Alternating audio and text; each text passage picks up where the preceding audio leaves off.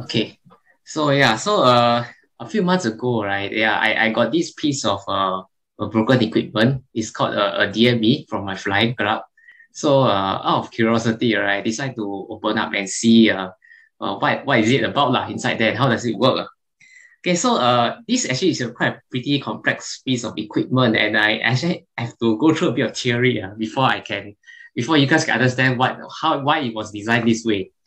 So DME basically stands for distance measuring equipment. So as the name suggests, is to basically measure distance, right? So this is how it works. It's a DME, this equipment is installed on an aircraft, right? You want to find a distance to a certain ground station. So this is how it works. The aircraft first transmit a signal to this ground station. Then the ground station will reply back. Based on the time difference between the time that it sends out the signal and the time it receives, right, this DME equipment can actually determine how far the aircraft is from this particular station. Okay, so of course there are some limitations to this. First, it has to be line of sight, so there cannot be any obstruction between the aircraft and then the station. The next thing is this is actually a slant range, right? Because you're actually measuring the distance from the aircraft to this point. So whatever distance that the pilot gets from the equipment is actually this. It's not actually ground distance. However, in practice, right, this height above the ground is pretty small compared to the ground distance. So actually, it's just a minor difference between the slant distance and the ground distance. Okay, so ground stations, right? There are actually many of them scattered around the world. For DME, right, they are usually co-located with another ground station. There are two types of ground-based navigation stations. One is called VOR. It's a very high omnidirectional radio, right, range radio, as well as a TACAN. A TACAN is used by military only. So a DME is usually equipment that is co-located with this particular station. So VOR and TACAN, right, they provide bearing information for the aircraft. But as we know, if you know a bearing to something, right, you still do not know where exactly you are because you don't know how far you are from it. So that's where DME comes in. So when you have a bearing to a certain station, you know how far you are from the certain station, you know where the aircraft is, right? So for DME, they operate at these frequencies, right? They use two separate frequencies for for interrogating the station as well as receiving a reply. So they operate at this range, but for the DME, they operate at a slightly smaller range compared to the full range that the DME uses. And the ground reply frequency is also somewhat similar, you'll notice, right? So why is that the case? Because the interrogation and the answer frequency, they are exactly 63 megahertz apart. So let's say if a particular station is listening to, let's say, 1025 megahertz, if it's using an X channel, it will reply back at 962, and so on. You can see. So the DME uses two channels. I'll come to that later. Why is there two separate channels? Right. So basically, about 1000 plus megahertz. So this table looks very big, but basically it means that there's a fixed mapping from VOR to DME. So remember that I said that there's actually a co-location here. So for VOR, right, VOR actually uses a certain set of frequencies to provide bearing information for the aircraft. So since they're almost always co-located to each other, so let's say, right, you can see this column here. So this is a set of VOR frequencies. So this is an internationally set standard. When there's a VOR frequency, for example, of 108 megahertz, this is 108 here. The associated DME frequency is 1041. And the ground reply frequency is 978. So these two frequencies are exactly 63 megahertz apart. So as to why there's X and Y, right? Because basically X means the VOR frequency ending with 0.00, and Y means the VOR frequency ending with 0.05. Yeah. So there's a fixed mapping. Okay, so what about Singapore, right? So Singapore, right, we actually have a few stations like that. So I will just briefly go through what are these five. So for the first one, right, is Papa Uniform. It's basically Pulau Ubin. There's actually a VOR station there. So, and they have a VOR frequency of 115.1. You can see this is an aviation map. You can see 115.1 is listed here. So the DME frequency, right, is not published to the pilot. But because there's already a fixed mapping, it's a given. The table is already known to the equipment. Then we have another two more. One is at Tekong and one is St. John. St. John means St. John's Island. So you can see these are the frequencies here. As for the other two, right, these two are they are special. They are actually Takan. So these are the military use ones. The one's at Tengah Air Base, and the one is Paya Lebar Air Base. 113.9, 116.3. So with these 5 DME stations, right, if let's say the pilot is flying Singapore, they can use that to determine how far are they from the particular stations. Okay, so how does it look like, right? So this is the equipment here in operation. So currently it is tuned to 116.3. So 116.3 is actually the VOR frequency of Paya Lebar base, but the equipment doesn't use 116.3. 116.3 is just a shorthand. Internally, it knows what is the mapping to the associated DME frequency. So now you look above the DME, right? There's this is actually a GPS unit. So you can see that this aircraft current position is here. So this is currently above the waypoint SETI. So SETI is here. Okay. So if let's say now currently the aircraft is here, right? It's about 5.1 nautical miles away from Paya Lebar base. Here is about 5.1 nautical miles away. So you can think of it as times 1.82. You can get the how many kilometers. Okay. So this is how the interrogation process looks like. So when the aircraft wants to talk to a DME station, it will send a pair of pulses, right? So each pulse has a wave of 3.5 microseconds at a fixed spacing of 12 microseconds. So the DME station is perpetually listening.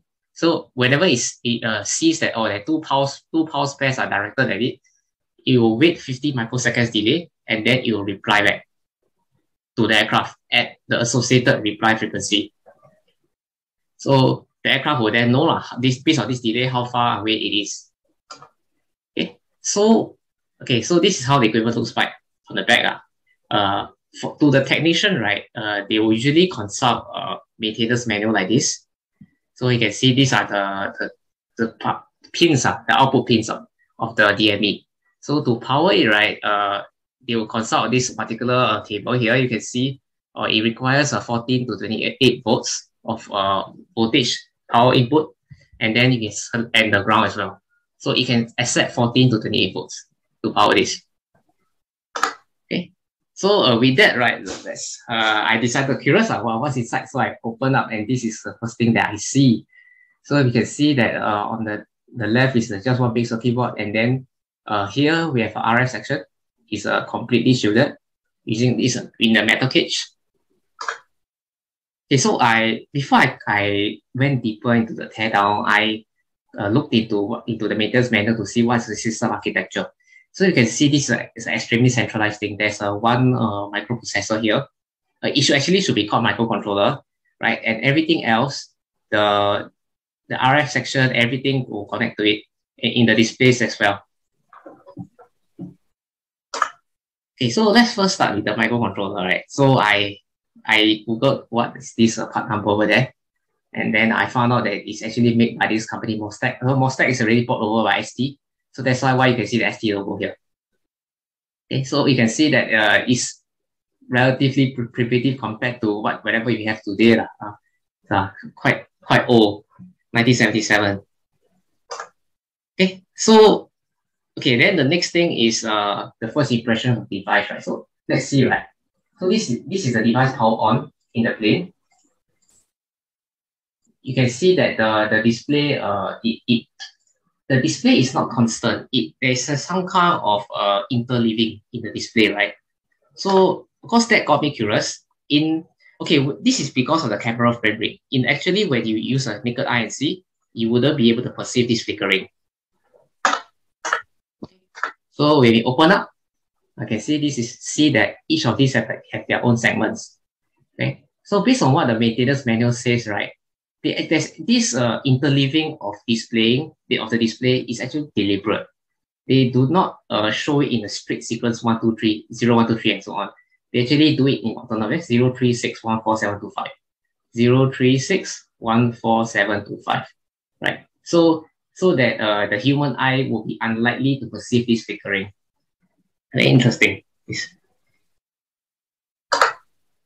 Okay, so for this particular display, right, it's actually something called gas discharge. It is not an LED display.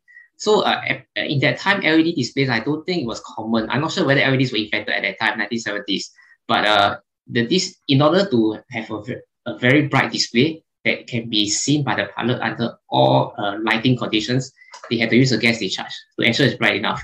So the voltage that they typically operate at is a minus 100 to 100.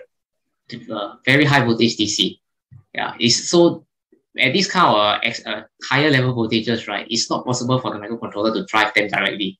So that's why they have actually a few drivers.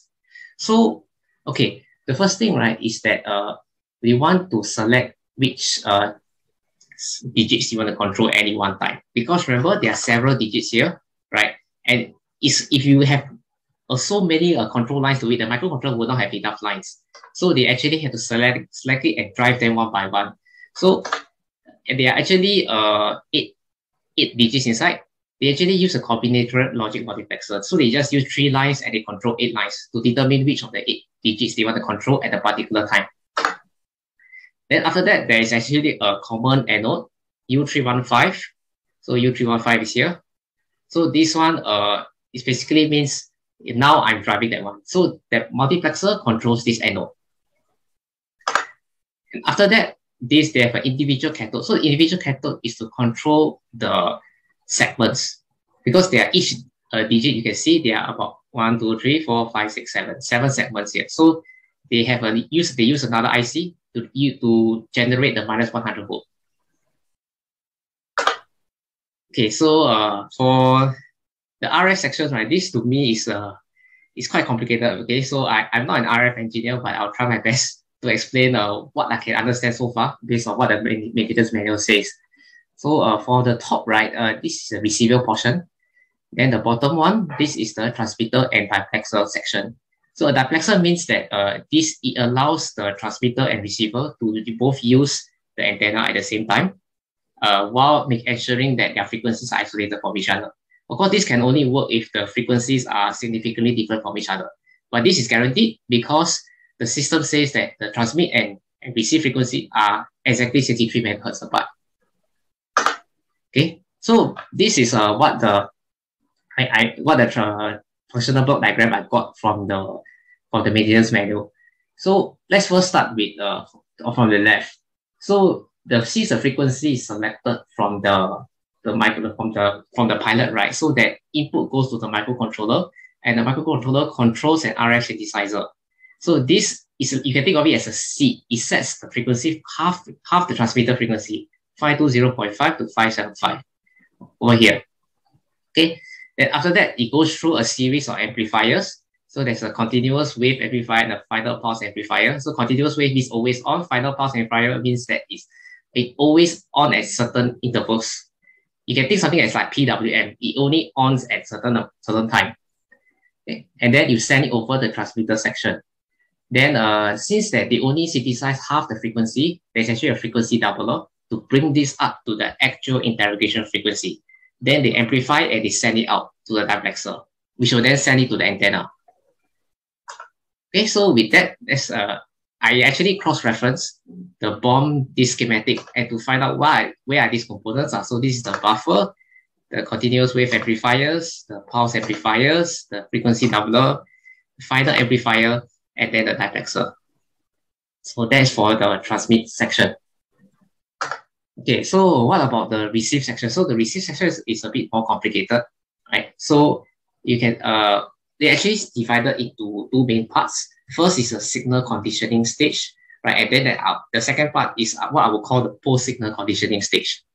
Okay, so the first part, the signal comes from the antenna to the diplexer. and then goes to the bandpass filter. Okay, so the bandpass filter is basically to filter out whatever that is not desired. Then there's a first stage as amplifier, right, to bring up the frequency to something that can be processed. And then they have something called a mixer here. So the thing about this mixer, right, is actually try to get, the objective of this mixer is to try to get a 63 megahertz signal out of that, because so that it's easier for the subsequent circuitry to process. So how does it work, right, is that they use a principle called the heterodioning. So they actually have, heterodioning basically means to mix two signals, and then you get another two more signals out of that.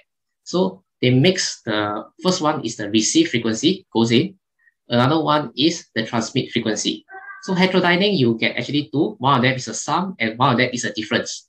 So the objective is we want to get the difference. And since the transmit frequency and the receive frequencies are guaranteed to be 63 megahertz apart, we can use that property. So once it comes out of the mixer, we have two signals, right?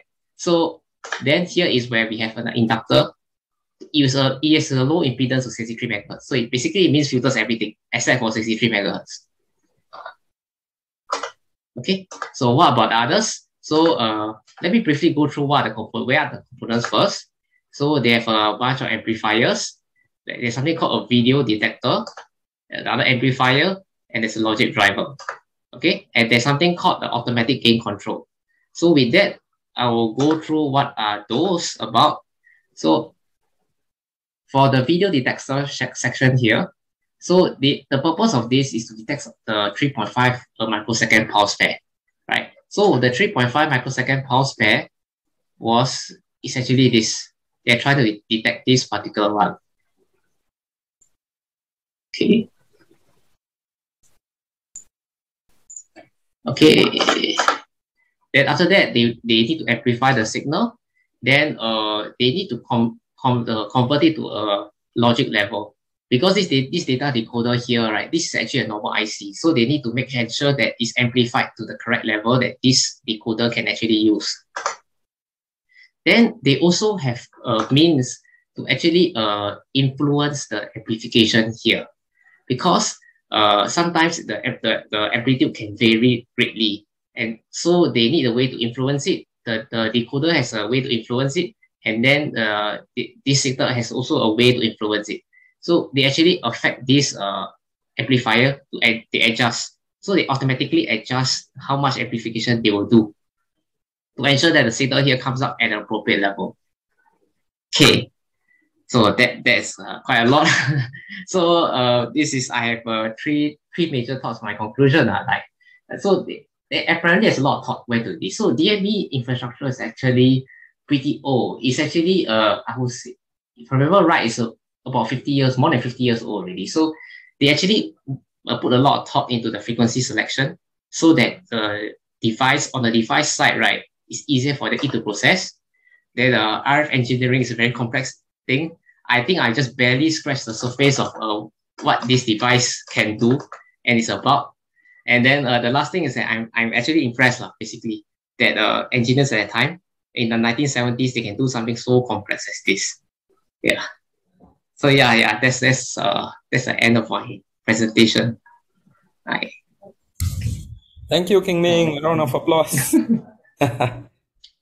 Okay, anybody have questions for him?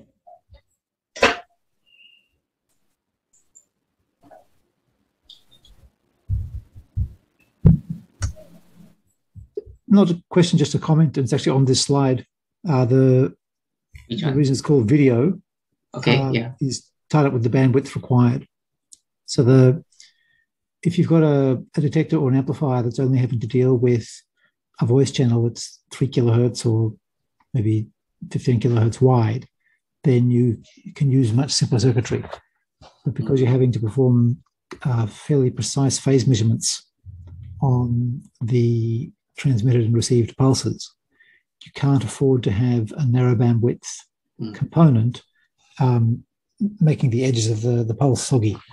And so you need a high bandwidth detector or amplifier to correctly process the pulse as received before you can perform the comparison with what you sent. Okay. And so that's the reason for needing a wideband amplifier, or what is to this day still called a video amplifier. It just means an amplifier or detector with much more bandwidth, typically several megahertz, than you'd normally use for narrowband audio. Okay, good. And today I learned.